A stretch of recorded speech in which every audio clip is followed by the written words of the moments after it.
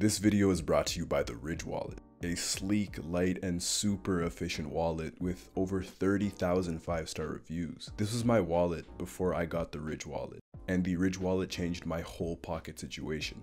It forced me to be efficient and organized with my card selection, and frankly made my life a lot easier. The wallet holds up to 12 cards plus room for cash, and there are over 30 colors and styles, including carbon fiber and burnt titanium. The wallet is super durable and industrial and will last you a very long time, plus they come with a lifetime warranty. So if you're looking for a new wallet, give it a try, and you can get 10% off by going to ridge.com/rain and using the code RAIN. And if you don't like it, you have 45 days to send it back for a full refund.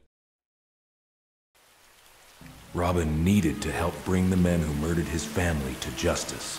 So he could turn out like you? So that he wouldn't. Robin, Nightwing, Agent 37, Batman. These four identities make up the hero, but unlike his mentor, whether he's Dick Grayson or Robin or Nightwing or any of these personalities, he remains the same person. There is no separation.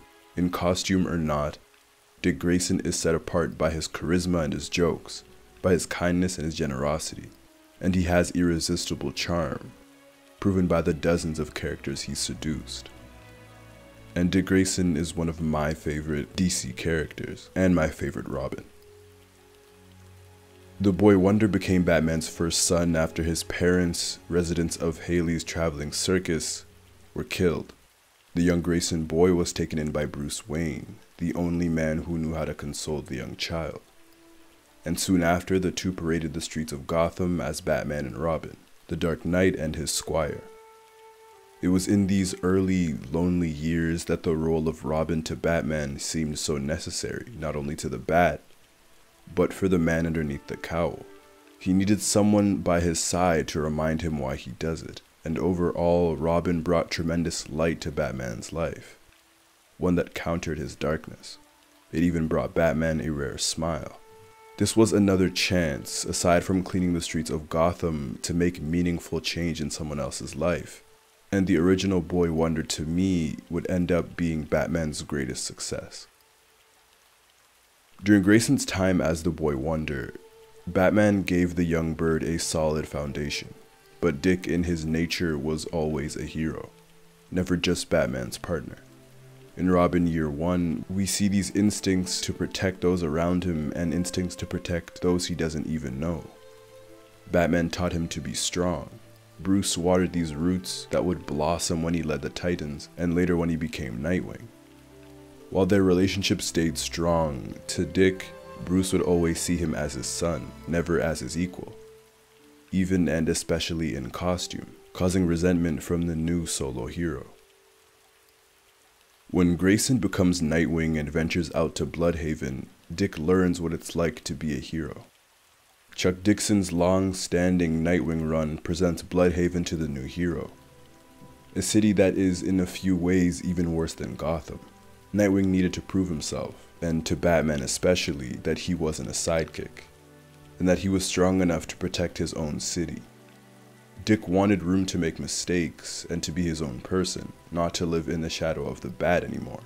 And in the very first issue, he saves a young girl getting assaulted and even gets her a job, telling her to go to Wayne Industries and to tell them that Dick Grayson sent her. Saving this girl as Dick Grayson shows the kindness mixed in with the strength instilled to him by Bruce that would be on display many more times after this. When Dick takes on the daunting task of being Batman, when Bruce gets sent back in time, there is a case to be made that Dick is the only logical choice. Jason was the Red Hood. He held too much anger and was too brutal to be the Bat. Damian was the most skilled of them all, but too young and too inexperienced to be Batman. Tim was Batman's greatest partner, the family's best detective. Tim was so cerebral, but he joined to be Batman's partner, and that connection with Bruce was so close that he spent his waking moments trying to find his mentor. But Dick was perfect for it. Skilled detective, almost Batman's equal in martial arts ability, but what really set him apart from the others is his ability to lead.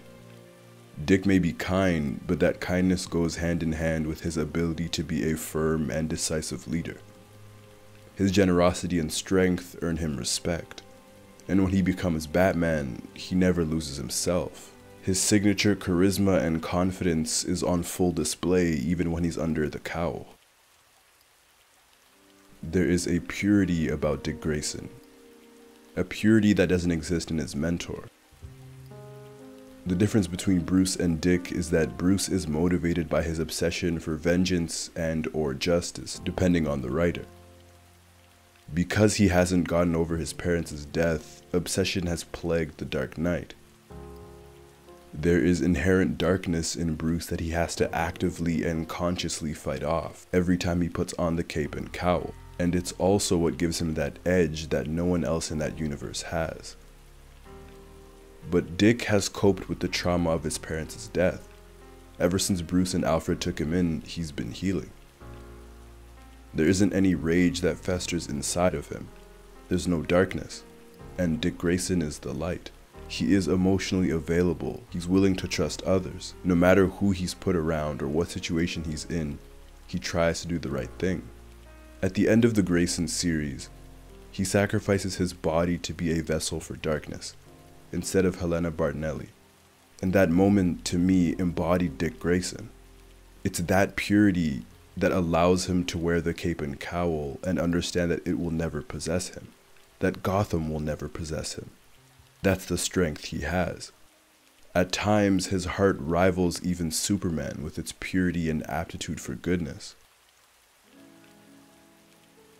And to continue that point, I stated that Dick Grayson is the light, and this extends to his relationships. Nearly everyone Dick meets, he becomes acquainted with, almost as if that charm were his hidden superpower. One of the most important relationships in Dick Grayson's life has been with Barbara Gordon. Their evolution from best friends in their youth to a rekindled love when they were older found them playing off each other's personalities, Dick being more outgoing whereas Barbara was more introverted, and a relationship out of necessity, when Barbara became Oracle and Dick became Nightwing. Off and on duty, they've always needed each other, and Barbara is always an important part to Grayson's story. Another noteworthy relationship being Dick and Koriand'r, or Starfire, who was Dick's partner for his tenure in the Titans. Their similar personalities resulted in passionate lovers, but also good friends.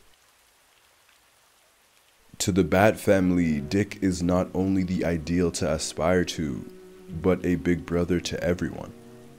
And at times, such as in the Grayson run, or in the Gates of Gotham run, he's been able to command the respect of each and every member of the family, and he's able to bring out their emotion. He knows what makes them tick.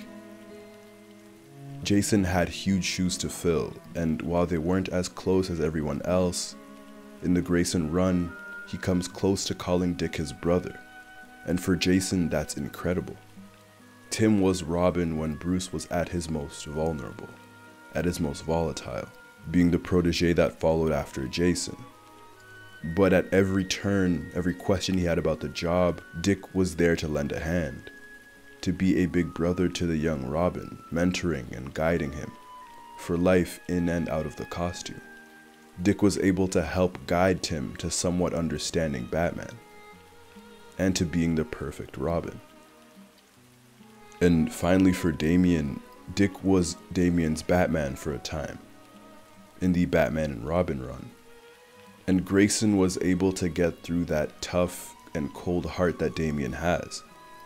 He was able to give Damian what he needed the most, what he never received, reassurance and love. He gave him respect as an equal. Dick was able to openly tell Damian that he was proud of him, or that he was smart. And my favorite moment of the two being their hug in the Grayson run, and this moment right here in Batman Incorporated. That to me is a perfect illustration of their bond. Dick and Damian were so close that Damian leapt into his arms because he was so happy to see him, and that's so uncharacteristic for the young Wayne. Dick was the perfect contrast to Damian's aggression and anger, and a fitting opposite of Tim's reluctance and cautiousness. Under the shadow of Bruce, expectation can be so heavy. But Dick was always there to lift that weight off their shoulders and to tell them that they were doing a great job, to tell them that they were worthy. That's the unrelenting kindness that Dick has. That's his charm, his ability to deeply understand others and their needs. In Dixon's Nightwing, Tim tells him that he and Bruce are different, but way more alike than either of them would like to admit. Their need for independence, need to be a hero, to have their own city to protect. While it may have brought resentment for Nightwing in the early stages of their relationship, a part of me believed it made Bruce so proud when Dick left Gotham. Though they share these similarities, Dick is everything that Bruce isn't. He has the ability to trust others and to ask for help. Look at all the people he's been able to help. Dick Grayson is who he is because of the bonds he's created, because he's not obsessed. Unlike any other and unlike the Bat, Dick Grayson is able to inspire hope and goodness. And I think Dick is exactly who Bruce wishes he were, who he would have been had he been able to move on. But again, Bruce is so proud of his son for what he's become. To all the Robins, Dick is the golden standard that each Robin looks towards. Someone who is compassionate and kind, but also strong and assertive. A true leader. In Grayson, Dick spent 10 days in the desert without food or water to protect a baby. The little water he had for himself, he left it for his enemy, Midnighter, to make sure that he didn't die either. And one of the men who finds him proceeds to say that this is no god. It's just a man. And this moment encapsulates Dick Grayson's heart. Someone who does the good because it is the good. Someone who will save his enemies before he saves himself. Someone who inspires others to be better. And through everything, after Dick resented Batman for not treating him as an equal, Bruce sees Dick as someone who can be an even better Batman than he can, if he wanted to. And that's the highest praise coming from Bruce Wayne. And that is why Dick Grayson is Batman's greatest success.